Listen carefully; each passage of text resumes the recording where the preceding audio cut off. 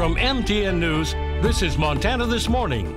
The countdown to the Brawl of the Wild is on. This game is, everything to them growing up. Washington Grizzlies Stadium will be rocking tomorrow when the Bobcats enter Missoula. It's been so amazing to have this chance to represent this school, the city, the state of Montana. And soon enough, fans of one side will get bragging rights for a full year.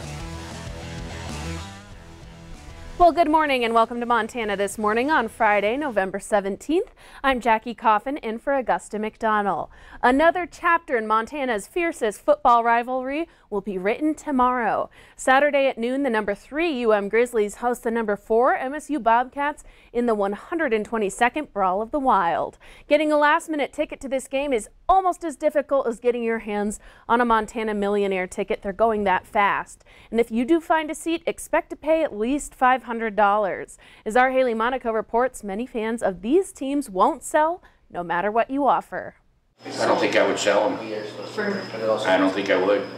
1,500? I don't think I would. Just because it's such a fun atmosphere. For 122 years, the Brawl of the Wild game has both divided and united Montana. While many Cats fans can't stand the Grizz and Grizz fans loathe the Cats, each year they all come together in one stadium. It was a Cat Grizz game, everybody wants them, so you can sell your tickets probably triple the value for what they are, double or triple probably. I had 2 guys last year offer me $600 a ticket. Rick Steinmetz, the custodian at Billings Senior High, has 11 season tickets in his name and a line of people always wanting to buy them. Turned them down. That's right. Rick refuses to sell his Cat Grizz tickets, a principle he's stuck to all 20 years he's been a season ticket holder, no matter the asking price. So it may surprise you, he also refuses to set foot in Washington Grizzlies Stadium when the game is in Missoula. And he's far from alone. One Cats fan told us they refuse to even get gas in Missoula. And it's not just Cats fans. Visit fan pages like this one and you'll find one comment after another from Grizz fans who refuse to set foot in Bozeman, citing everything from harassing shouts to stories of rocks thrown at them while attending the Brawl of the Wild. I root for them all year long, I honestly do. But when they face each other, I'm a Bobcat fan. A state divided, yet united. Because you can bet no matter whether you bleed blue and gold or maroon and silver, most of Montana will be watching come Saturday in one way or another as their teams take the field. Go Cats! In Billings, Haley Monaco, MTN News. Well, thank you, Haley.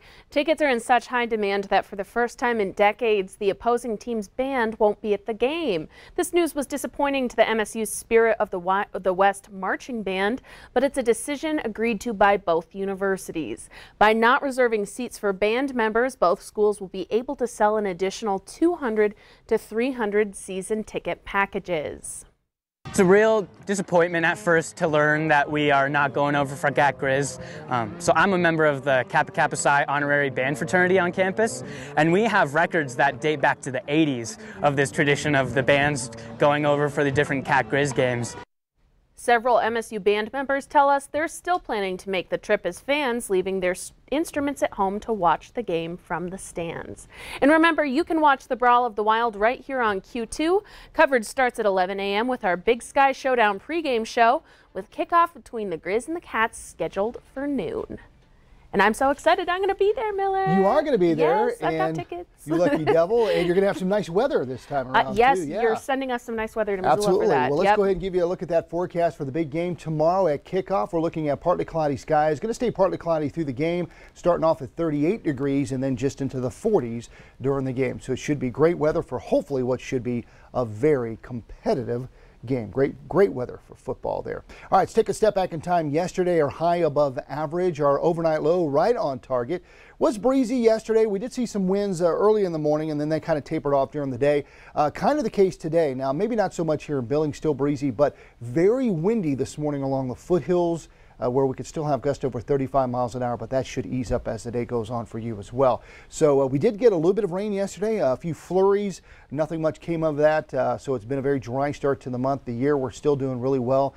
Snow totals, we're still digging that hole, but we may see some changes with some snow as we get into Thanksgiving week. 36 right now at the airport, feels like 27. Winds out of the southwest at about 14 miles an hour. So we've got temperatures 31. At White Sulphur Springs, and some warmer spots. 41 right now in Livingston. We've got 42 in Harlingen, right at the freezing mark in Forsyth at 32. We got 28 in Miles City. Down at Red Lodge, we're at 34, 44 in Cody, and 23 right now in Sheridan. So next couple of days, highs 50s, 60s, and then we see some big changes for Thanksgiving week.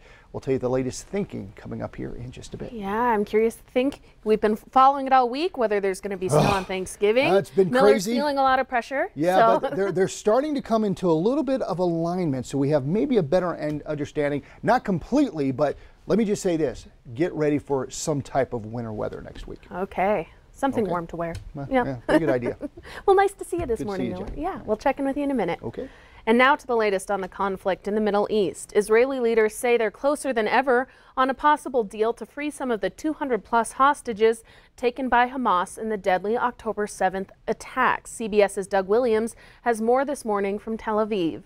First of all, Israeli Prime Minister Benjamin Netanyahu telling CBS Evening News that hostages taken by Hamas may have previously been held in Gaza's Al-Shifa hospital. we had strong indications that they were held in the Shifa hospital, which is one of the reasons we entered the hospital. Israeli Defense Forces say the bodies of two hostages, 65-year-old grandmother Judith Weiss and 19-year-old soldier Noah Marciano, were found near the hospital. This comes as CBS News has learned that Israel is considering a deal that would see Hamas free a number of women and children held hostage in exchange for a 3 to 5 day ceasefire and the possibility of the release of Palestinian women and children from Israeli prisons. We'll have a temporary ceasefire if we can get our hostages back. Israel's military entered Al-Shifa hospital this week and yesterday released videos showing what they say is tunnel infrastructure and a Hamas vehicle full of weapons in the hospital. Hamas has denied claims that it operates from Gaza's hospitals, and Prime Minister Netanyahu told CBS News he believes Hamas militants fled Al-Shifa hospital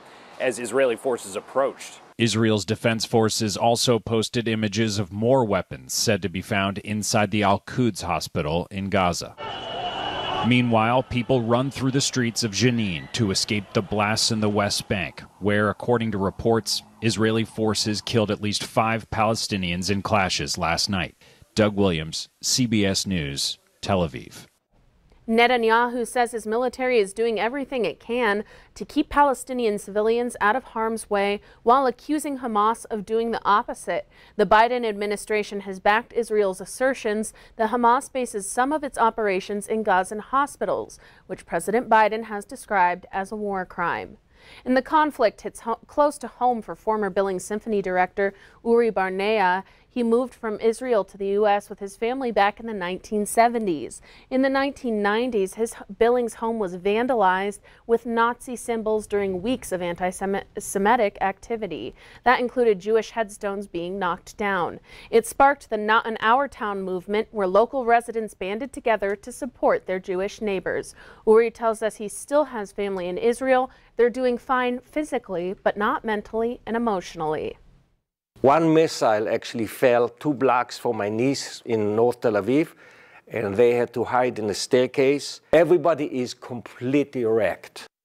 After leaving the Billings Symphony, Barnea became a rabbi in 2007, serving in Hattiesburg, Mississippi. He retired in 2014. In Laurel, school leaders are taking steps to address what's been described as a bullying crisis within the district. Last December, we met 3 parents who had either pulled their children from the school district or were about to, following what they say was a problem going unnoticed. School leaders took it to heart yesterday, bringing in a resilience educator to work with kids at every grade level on kindness. Love to teach them actually what aggression is. It's a game of winning and losing. Typically, someone will say something to try to make you upset, and if you get upset, then you lose, they win. But if we teach kids, hey, what if you didn't get upset? Laurel's community education coordinator says this is only a first step towards solving the issue. She adds that she hopes parents and families talk to their kids about bullying. And the Montana Department of Corrections is sending a group of inmates to Arizona in an effort to cut down on overcrowding at the state prison. 30 out of an eventual 120 inmates left Deer Lodge this week, transferring to a facility in Eloy, Arizona, run by private prison operator CoreCivic. The state reached an $8 million agreement with the company Leaders say that inmates will have access to comparable services offered at a Montana facility. Some argue the move will also help solve the overcrowding issue at the jail here in Billings. It's really crucial that we figure out a way to deal with this. We may have longer term goals to build additional prison capacity in Montana. We got to solve this right now. And so acquiring these beds allows us to free up space in the local detention facilities, which will create a much better situation. When we send people out of state, particularly adults, we don't have the same control and oversight over what we're doing. It comes down to oversight and where the buck stops, and that's the problem with this. I mean, these are Montanans, you know. Core Civic already works with the state of Montana managing the prison in Shelby. They plan to receive all the 120 inmates by the end of December. Inmates were selected for transfer based on whether they wanted to volunteer, their custody level, health and mental health needs, and how close they are to parole. Schwan's, the iconic food delivery service, is leaving Montana. The company is reducing the number of states it serves to just 18, closing 90 delivery sites, including the one in Lockwood. Schwan's rebranded as Yellow last year and will now focus operations on the East Coast, with most facility closures coming in the western United States. And it's about to be a whole lot easier to get to Los Angeles from Billings. Allegiant will begin offering a non-stop flight from Billings to LAX starting May 16th. The flights will take off on Thursdays and Sundays. Round-trip flights are currently going for as little as $118.